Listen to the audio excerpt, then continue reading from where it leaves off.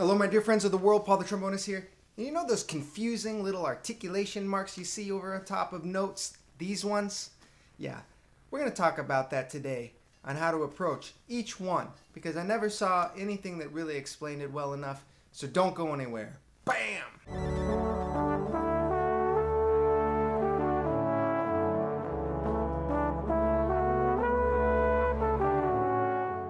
So, what is articulation?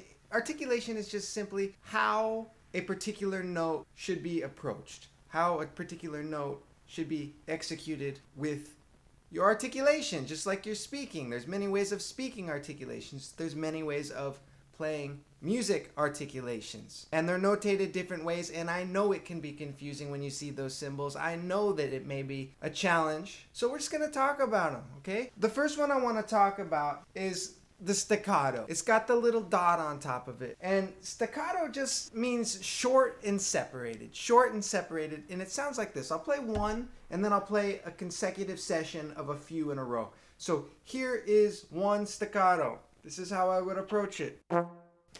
That's staccato.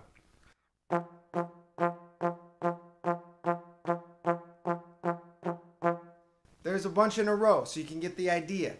Those are staccato notes. This next one, I rarely see it. I mean, I don't even think I've seen this one. Maybe a few times, but I think it's probably worth mentioning just in case you see it and you get really confused on it.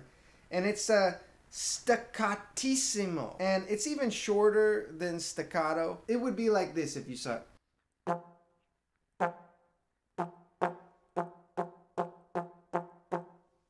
I rarely see it. I would say people just use staccato. I wanted to throw it out there because it wasn't too long ago that I did see it, and I was like, okay. And I even had to look it up. I was like, what is this thing? So I just wanted to let you know about that, okay? That's called Staccatissimo. Okay, the next one. Okay, the next one I'm going to talk about is called Marcato, and it looks like this. A Marcato just tells the musician it has a strong emphasis on the note. You put a little bit of power into it, put a little bit of emphasis on the note, okay? So this is Marcato. A lot of people have a nickname for it called a cap. Some people will say, you got a cap on that note? And you'll be like, yeah, they mean Marcato. So the Marcato is like this, and it's a cap, okay?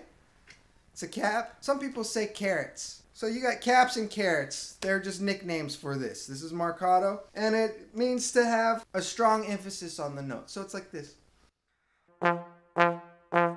I'm going to pretend that I'm playing a bunch of normal notes, and the last one of the phrase is going to be a Marcato so you can hear the difference, okay?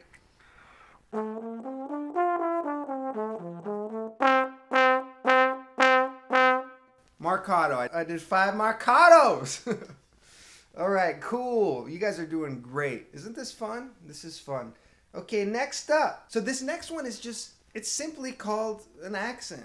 Called an accent, unless you know of another name for it. I think this is called an accent, and it's just a greater symbol, and it's a sideways V, and it looks like this. So this one has more held out longer. The difference between this and a Marcato is this is held out longer, okay? So like on the Marcato, you notice how I hit it and I kind of backed off on it? Now on the accent, I'm just gonna hold out this note longer. So let's hear one. Let's hear a few in a row. I'll just do all different pitches too, just to kind of vary it up. So here's like a bunch of different accents in a row, like 4 in a row.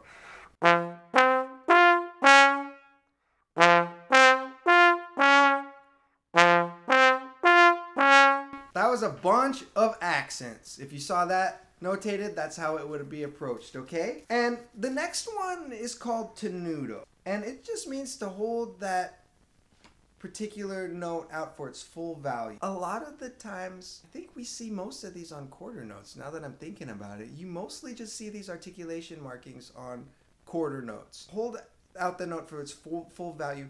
I like to visualize, like when you have a bunch of tenutos in a row, I like to visualize like, you know, like a mimicking the sound of a string player going like this. Like so you know how like a string player, like a cello player, they play in quarter notes? That's how I like to visualize when I see the tenutos. So let's have like 4 tenutos in a row.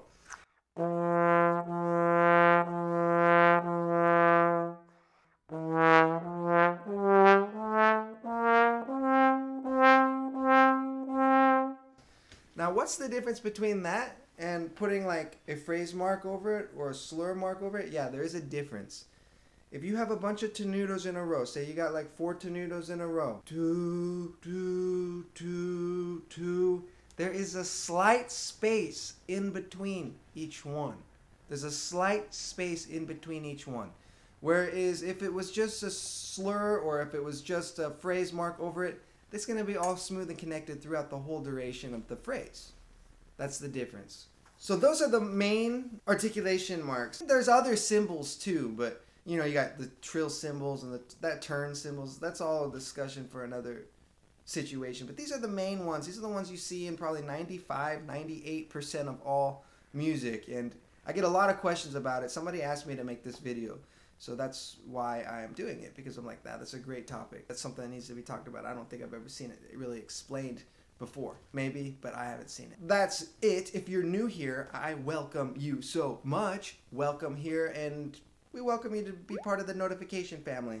People that are subscribed here, a lot of us click the little bell and we get notified when these videos are uploaded.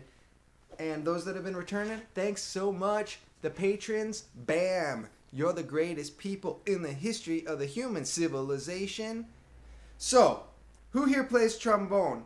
I welcome all instruments here, I do. But who here plays trombone? We got any trombone players in the house? Cool. Alright, so for those that are trombone players and are ready to take their trombone playing to the next level, I came out with the world's first digital trombone method book with clickable video links to help support the content, called Trombone Exercises That Will Make You a Great Player. Now, this book has already helped thousands of people, been getting messages all the time, and this book is what I implemented in my routine to help make me become a musician that has been able to support myself playing the trombone. And divided in the categories I think are the most important categories for being a trombone player. And I thank you all so incredibly much. You're the greatest people in the history of the human civilization, so don't you ever forget that, okay? And be sure a little comment or a little like on this, because I do always appreciate hearing from you.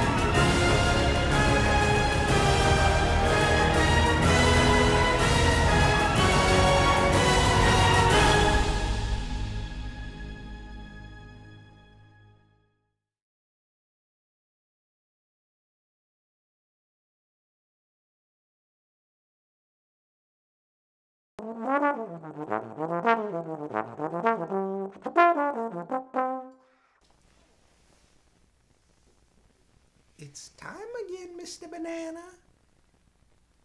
Whee! Get inside there.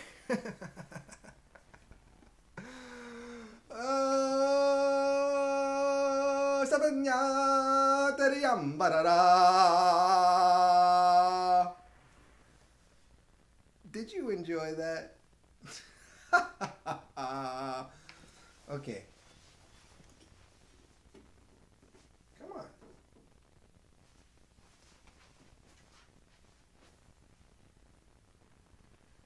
Boop, boop, boop, boop. Yeah, yeah. Who's this guy? Come on, little guy. Who are you? Who are you? Who are you? Who's this guy? Bam. Bam. Bam. Who's this guy? I love this guy. This guy's cool. Who's this? Who's this? Who are you? Who are you? Who am I? Who are we? We are you, and I am here, and you are there. Yubba, yubba, yubba, yubba.